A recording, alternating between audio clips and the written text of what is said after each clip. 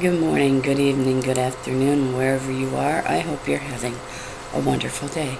Today is Thursday, January 9th, 2014, and this is the evening daily light on the daily path. One thing is needful, and that comes from Luke 10, verse 22. But one thing is needful, and Mary hath chosen the good part, which shall not be taken away from her. There be many that say, Who will shew us any good? Lord, lift thou up the light of the countenance.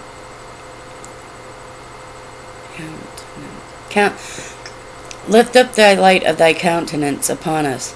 Thou hast put gladness in my heart, more than in the time that their corn and their wine increased. As the hart panteth after the water brooks, so panteth my soul after thee, O God. My soul thirsteth for God. Excuse me, for the living God. O God, thou art my God. Early will I seek thee. My soul thirsteth for thee. My flesh longeth for thee in the dry and thirsty land, where no water is. I am the bread of life. He that cometh to me shall never hunger, and he that believeth on me shall never thirst. Lord, evermore give us this bread. Mary sat at Joseph's feet and heard this word. One thing have I desire of the Lord, that will I seek after, that I may dwell in the house of the Lord all the days of my life, to behold the beauty of the Lord, and to enquire in his temple.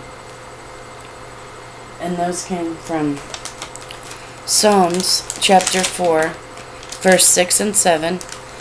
There be many that say, Who will shew us any good? Lord, lift thou up the light of thy countenance upon us. Verse 7. Thou hast put gladness in my heart, more than in the time that their corn and their wine increased. Psalms 42, verse 1 and 2. As thy heart panteth after the water brooks, so panteth my soul after thee, O God. My soul thirsteth for God, for the living God. When shall I come and appear before God? Psalm 63, 1. O God, thou art my God. Early will I seek thee. My soul thirsteth for thee. My flesh longeth for thee in a dry and thirsty land, where no water is. John chapter 6, verse 35, then verse 34. And Jesus said unto them, I am the bread of life. He that cometh to me shall never hunger, and he that believeth on me shall never thirst. 34. Then said they unto him, Lord, evermore give us this bread. Luke 10:39.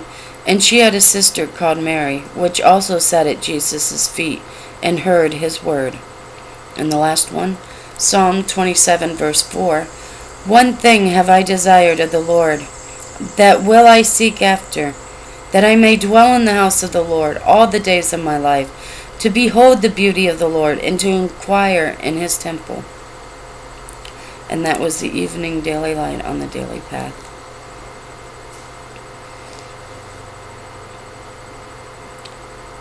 It's still, in my opinion, showing that he's still trying to tell us our one thing that is needful is Jesus Christ. That's the only needful thing that we have. We desperately need Jesus Christ in our life. He is the one true Son of God and the only way into heaven through grace, through mercy, through our Lord and Savior.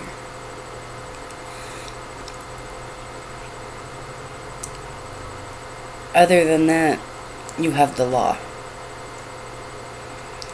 And the only way to get into heaven through the law is death.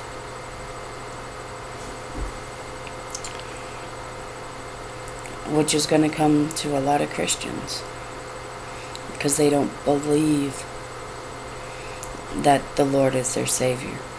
They think that they're going to get to heaven by doing works. Oh, I'm such a good Christian. I donate all my money to these charities. I help this person. I help that person. Did you talk to them about Jesus?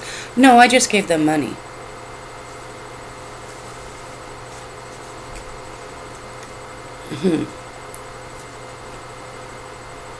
Let's see. What's going to get them into heaven? Giving them money, which is the root of all evil,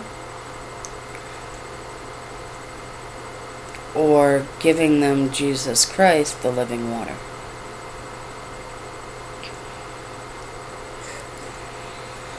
Yeah. So I'll leave you with something to ponder, because I'm about to head out the door with Joey. So peace be in you, my brothers and sisters. May God have mercy on you all. I love you guys.